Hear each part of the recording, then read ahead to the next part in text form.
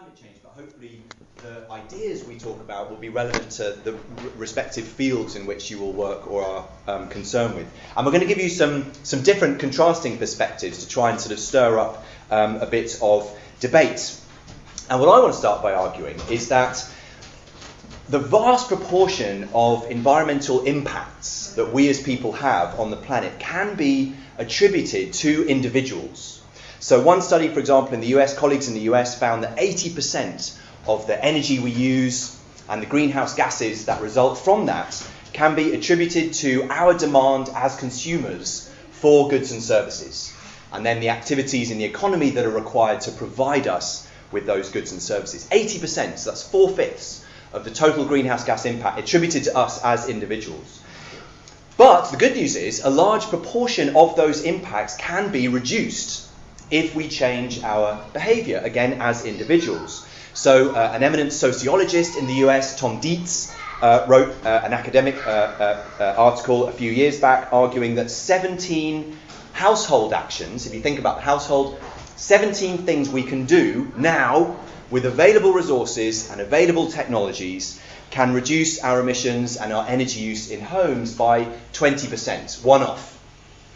So these are things like the mundane things like insulating our walls and around our doors and windows, installing efficient appliances, using eco settings on appliances like washing machines and so on. So 20% can be reduced almost immediately if we take these actions. So in order to try and achieve this behaviour change, we need to first understand how and why people behave the way they do. And we'll give you some different perspectives on that. So the first thing that I want to say is that money matters. We are strongly influenced by the economy, and you don't have to just take my word for it or the Treasury's word for it. A colleague of mine, Roger Fouquet, down at the London School of Economics, has looked at the consumption in the UK of energy services, useful things that we get from energy. Mobility, getting us around, heating, making our homes cosy, lighting, and so on and so on. And he's looked at this for 300 years. And he's looked at what happens when prices go down. There is not a single example of prices going down and our demand doing anything other than going up. If things get cheaper, we consume more of them. Very, very strong evidence for this. So money matters. But it's clearly not the only story. If an economist, or a very narrow-minded economist, was to come round any of your homes, they would observe £20 notes lying all over the floor.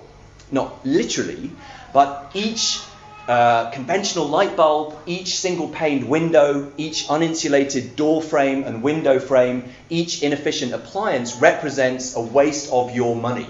Yet you have them in all of your homes. I would put money on that, even the most energy efficient of you. So clearly there's lots of other stuff going on. And Paul Stern, who is an American psychologist, works for the National Academy of Sciences, he says, we are, as individuals, we are rational. We do things for a reason. But we are not just cost-benefit analysts seeking profit or seeking to save money. We are also consumers with desires for all sorts of non-financial attributes. We're people who express our values. We're social animals who are influenced by our peers. We're easygoers who want to minimise hassle and minimise effort, and so on and so on. Many ways in which we act as individuals that isn't just about money. In other words, our psychology, our cognition, how and why we think what we do is crucially important. And there's been a wealth of popular writing about this recently. So some of you may have seen Daniel Kahneman's book, Thinking Fast and Slow, Nobel laureate economist, writing about what psychology tells us, about all the weird and wonderful ways we act as individuals. Dan Ariely, predictably irrational, and then possibly the most well-known one, Nudge, which I'll come back to a little bit later on. But all of this work is work communicating all of the ways in which we act strangely as individuals. Now, from an environmental perspective, we're most interested in how all of these ways we behave as individuals create barriers to pro-environmental behaviour. So Bob Gifford, who's the editor of a journal called the Journal of Environmental Psychology. He calls these the dragons of inactions, a rather kind of overwrought term, but he describes these barriers to pro-environmental behaviour as dragons because for Westerners, no matter what form or shape dragons take, they always tend to act in stories as being barriers preventing us from achieving goals. And the goal in this case is environmental behaviour. So, examples of these dragons. We might have a limited awareness or understanding of a given issue. We tend to be congenitally optimistic. We tend to have strong ideologies and worldviews that, for example, may make us have faith in technology and its ability to save us. We may be concerned with comparing ourselves with others, and therefore it's unfair if we take action and others don't. And so on, and so on, and so on. Many of these barriers to pro-environmental behaviour. And so changing behaviour, what both Tom and I will talk about in the second 10 minutes of our little introduction, is crucially important by acting on both the context in which we make decisions and particularly on individual psychology and cognition. And just as a final comment, a crucial part of that context is other people. So we imitate others, we observe others, we role model to others. What others do is crucially important. And so social context, as well as our individual psychology, are both the keys to addressing pro-environmental behaviour. With that, I will pass over to Tom. Thank you very much, Charlie. Okay, so I'm going to give then a very different perspective, I think, on what's involved in thinking about changing behaviour. Where I'd start is I agree entirely with Charlie that it's absolutely critical that we significantly change our conventional ways of life. If we're to address modern environmental problems, whether it's climate change, biodiversity loss or whatever, we need to radically change what we do. But where I depart from Charlie, where I disagree, is in taking the individual in his or her decision-making, his or her choices, as the starting point. Simply trying to change how individuals behave is not enough. Now, why do I say this? I say this basically because no one in this room, or nobody anywhere, I think, actively wants or chooses to use environmental resources, energy, water, to generate waste, to cause carbon dioxide emissions, and so on. Nobody wants to do this. Instead, we almost have to do this in order simply to be normal, socially accepted people. Normal ways of life demand ever more resource consumption, and the way that they've evolved and changed over time means that increasingly just to be a normal person means being unsustainable. So what we need to focus on, I would say, is not so much individuals and their choices, because remember, no one's choosing to do this deliberately, but those normal activities or conventional social practices, things like cooking or travelling to work or heating our homes or doing the laundry, things like that have changed over time in ever more resource-intensive directions. So the challenge then is focusing not on individuals and behaviours, but on these activities and thinking about how it is they came to be so resource-intensive and what, if anything, we might be able to do to change that. So I'll just finish this first kind of introduction with two kind of quick examples of that, quite deliberately mundane, everyday examples. So the first one, I want to focus on laundry, washing clothes. Now, once upon a time, this was something that we perhaps took the relatively few clothes we had down to the river or collected some water from the well in order to wash our clothes. We did this once a week. It was actually a social event, the wash day. It was quite a big sort of thing. Society was ordered and structured around people doing the washing in this sort of way. And think then how that system of laundry from a long time ago is different today. Today we have electricity and hot water piped into our homes. Laundry is something that's done in and around other activities on an almost daily basis. The amount of clothes that we wash is far larger now than it ever has been before. We have sophisticated detergents and machinery in our homes that allows us to do these things, to wash our clothes arguably with less effort. Essentially what I'm saying is that a whole social and technical system has grown up around something as boring as doing the laundry, and that has entailed huge resourcing consumption simply because of the way that system has evolved over time. So the point I'm trying to make here is that this system, this historical trend is not the result of individual behaviours, individuals making decisions. It's about a whole range of actors coming together to direct life in ever more resource-intensive directions. So in other words, if you want to change this, if you want to reduce the resource intensity of doing the laundry, we need to think not about changing individual behaviours, but changing this system. A similar but then slightly different example can be told for something like heating the home, so home heating. Now, I'm sure many of you know that the emissions and energy use involved in heating homes is a major source of carbon dioxide emissions. It makes up roughly 2/3 of UK domestic emissions from heating alone. And in the last 50 or so years, we've seen indoor climate change of around a 7-degree rise. In the 1950s, 60s, average indoor temperature in the UK was about 13 or 14 degrees. Today, it's more like 20, 21. The days of waking up with frost on the inside of the window or being able to see your breath are no longer. The punishment of sending your children to their bedroom doesn't quite have the same bite when their bedroom has got a computer and a TV in it and it's just as warm as everywhere else in the house. But so what's happened? I mean, the reason for this is kind of obvious, right? It's the rise of central heating systems, which suddenly, though, have changed the way we think about and organise our domestic lives. Once upon a time, you'd have one room heated, you'd huddle together, you'd behave as a family and so on and so forth. Whereas now you spend more time in your separate rooms watching the TV, playing computer games, doing different kinds of things. And you start to become uncomfortable in any temperature other than 18 to 21 degrees, where once upon a time you would have been able to adapt to different kinds of temperatures. So again, though, what we see here is a whole system has grown up around how we heat our homes that's led to hugely more resource-intensive use of environmental resources.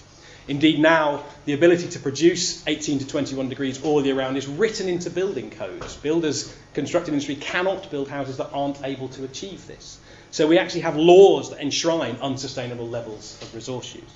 So again, I hope what it's clear I'm trying to say is this is not about individuals and the decisions. This is about larger scale social and technological systems and how it is they're evolving in more resource intensive ways.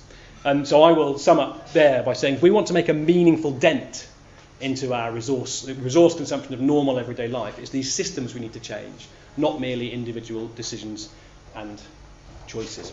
Charlie. Okay, so they were our different diagnoses of the problem. So the question is, well, what then follows in terms of solutions? How do we try and reduce our environmental impact?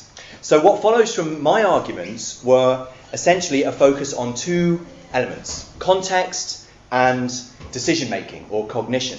In other words, we make decisions in a context, so we can address the context or we can address the decision-making. So context is perhaps the easiest one to think about because it's going on all around us. So regulation, for example, the use of standards is a very common way of shaping the context in which we make decisions. The average fuel efficiency of vehicles on the UK roads has increased from 34 miles a gallon on average to what will be about 60 miles a gallon in the next 5 years. That's due to standards, making car manufacturers make more efficient vehicles. We can also provide information, so real-time displays which tell us in our homes how much electricity we're using at any given point and how much we're spending, have been shown in large trials involving tens of thousands of homes to lead to a reduction of about 3% in our electricity consumption, simply by understanding and knowing what we're consuming. We can provide financing in the form of grants and loans and subsidies and so forth. And again, the evidence suggests time and time again that this is an effective way of encouraging pro-environmental behaviour. And this kind of language about finance and money and value has definitely found its way now into kind of thinking about the natural environment. This is from the Wildlife Trust's magazine, an article by Tony Juniper, in which he's talking about the valuation of services provided by nature. There's been a lot of work actually run out of UEA on something called the National Ecosystem Assessment, doing similar things. So, for example, we find these odd sentences like, pollinators provide crop production services worth £430 million a year. It's a pretty weird way to talk about bees, but it's basically the way that, in this case, the sort of conservation world can start talking the language of policymakers and regulators. So these are all ways to affect the context in which we make our decisions. But we can also try and influence the decisions themselves. Overcome, if you recall, what I described as these dragons of inaction, these barriers to pro-environmental behaviour. And the government have adopted a mnemonic called mind space. Has anyone heard of mind space before? I know a few have. So for those of you who haven't, mind space is a mnemonic of 9 words, and each of these words or each of these phrases represents one of these barriers to pro-environmental action, and therefore represents kind of a set of things you can try and do to try and encourage pro-environmental behaviour. So let me give you a few examples. The N in mind space refers to social norms. We're influenced by others. So in the US, trials involving millions of homes have found that if you show people not just their electricity consumption in their monthly bills, but how their electricity consumption compares with that of their most efficient neighbours, their consumption goes down by, on average, 2.5%. By nothing other than making them aware of where they stand in the social pecking order. Another example from Mindspace, the D stands for default. Default means in any given situation where we're making a choice, there'll often be one thing which is the kind of no-brainer. Like if you were to make very little effort making the decision, there might be one option which is the default. So an experiment in Germany found when you go and sign up for an electricity or a gas provider to your home, you can choose between various tariffs. Now you can choose a green electricity tariff, often with a small price premium, but you have to actively choose that. The default, if you like, will be the conventional option with a mixture of coal and gas and nuclear and so on. So in a German experiment, they switched that round. They persuaded an electricity provider to make the green power option the default, and you had to opt out of that to choose the regular tariff. What happens? A 10-fold increase in the amount of people choosing green power. One final example from Mindspace. The S stands for salience. That is something that's salient, is something that is kind of visible, memorable, persuasive in some way. We found in a study in Devon that if you show people a thermal image with heat leaking out of their home, shown in bright blue, that they are 5 times more likely to install draft proofing than if you just give them information about how much energy they could save from the draft proofing, simply by making that heat loss visible and salient to them. So this kind of toolbox, if you like, from Mindspace provides a whole series of things we can do to support decisions in favour of environmental protection. And the government team who runs this across all the ministries, called the Behavioural Insights team, had a big conference last year, and they produced this booklet with all the evidence that shows these kinds of approaches work. So, to conclude, there is strong evidence that by shaping contextual influences and helping us make better decisions, we can address some of these challenges faced by pro-environmental behaviour. Okay, so just to bring then Charlie and ours kind of introduction to this to a close, my response then to Charlie's message. What Charlie's just shown and very convincingly outlined is that thinking about behaviour change has a growing kind of track record. He's showing us some quite robust evidence for its effectiveness. But the argument that I would make, it's kind of obvious, I suppose, is that the kinds of changes, the amount, the size, the magnitude of the changes being realised through these approaches simply aren't enough. 2%, 5% and so on, they're just not big enough. Climate change, for example, is an 80% issue, not a 2% issue. We need to stop tinkering at the edges, I would argue, and get serious about trying to change these systems that support and uphold everyday life, rather than just trying to get people to turn the lights off in unused rooms. Charlie gave the example of in-home displays, which I'm sure many of you heard of the smart meter rollout that's going on at the moment, and the government's trying to give people, every household in Britain should have an in-home display that comes with their smart meter that gives them real-time information about how much energy they're using. The idea being that it will then encourage us to go round and turn things off and use less energy. In principle, kind of quite an interesting idea. And it is true, as Charlie's pointed out, that trials of these in-home displays lead to savings of 2 to 3% quite reliably. But when you look at in more depth at what's going on in these sorts of households, when people are confronted with this information, as I've done in some of my research, the sorts of ways in which people are responding to this feedback on their energy use are very, very telling and quite interesting, and I think undermine some of this behaviour change approach. So in my own research, I found that whilst households, when they received one of these monitors, were very happy to change a little bit of their behaviour, they were happy to go around and turn things off standby or turn lights off in unused room, they quickly reached limits, areas where they thought, well, actually, if I did anything more, it would start to make myself uncomfortable. They were incredibly unwilling, unsurprisingly, to not have that cup of tea when they first got in from work, to not wash their clothes or use the dishwasher, or to even do things like turn the thermostat down. These sorts of things were issues that households were simply unwilling to contemplate. And what this really reveals is that the way in which our normal ways of living demand energy use or water use or whatever else, that we're simply not willing to compromise. This isn't about individual choice. So the challenge becomes not simply making individuals reduce their waste, but asking bigger questions about everyday life and how it is the way it is. Not merely turning things off standby, but asking questions about, do we have too many electronic devices in our homes? Is our life too digital these days? Asking questions not merely about should we use not merely should we fill the washing machine up rather than use half loads or use the eco setting on the washing machine, but asking questions instead about what does society count as cleanliness? Do we have too demanding standards of what is clean? Once upon a time we'd wash our clothes far less often than we do today, for example. Or not just simply turning the thermostat down by a degree, but thinking instead about what we count as a comfortable indoor temperature and whether or that's something we might think about changing. Now, worryingly, what trials of energy feedback and so on have shown is that whilst they're good at focusing on what you might describe as the bad consumption, the wasteful consumption, like lights left on or things on standby, what that also tends to give people is the message that everything else is good consumption. Everything else is okay, right? So I don't need to question how much energy it involves to keep my house at this temperature, all rooms, all year round, because I'm turning the lights off in unused rooms. It encourages people to do their bit and stop there.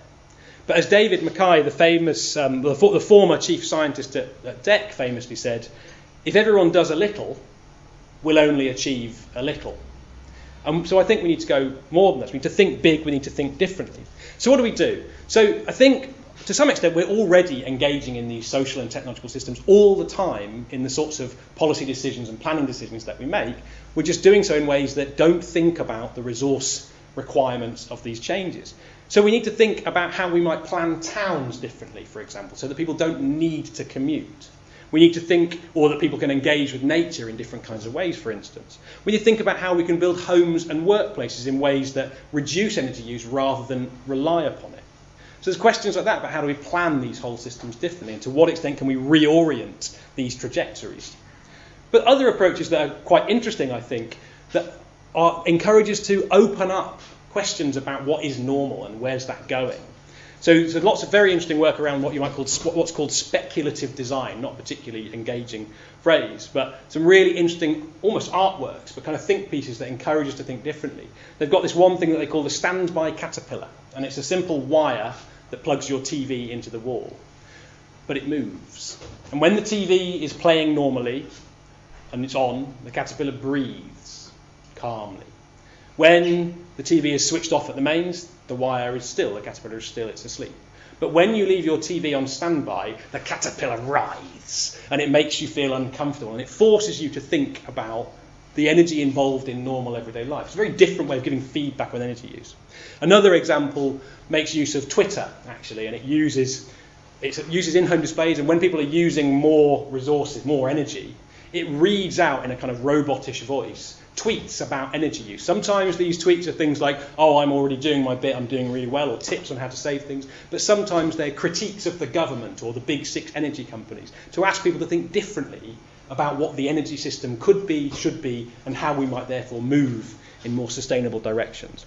So just to conclude my bit then, we need to stop, I would say, focusing on the small successes, the 2, 3, 5, 10% savings we can achieve through behaviour change, and start facing up instead to the difficult questions, very difficult, complicated, sure, about how we might meaningfully bring about large-scale social and technological change. Okay, so Charlie and I then have hopefully just introduced some different perspectives. I'm sure actually there's probably more overlap between our views than we've let on. but what we've done, as Charlie said at the beginning, we've talked a lot about our own research, understandably, around energy, climate change and so on. But we understand entirely that the audience is people coming from lots of different sorts of perspectives, working, nature, conservation, those sorts of things. So we would be really interested in learning from you through the discussion about to the extent to which you're already working with these ideas, the extent to which they do or do not apply in the sorts of fields that you're operating in. So we'd just be we'd really value the opportunity to learn from you actually about the extent to which these ideas compute or not. But thank you very much for your attention.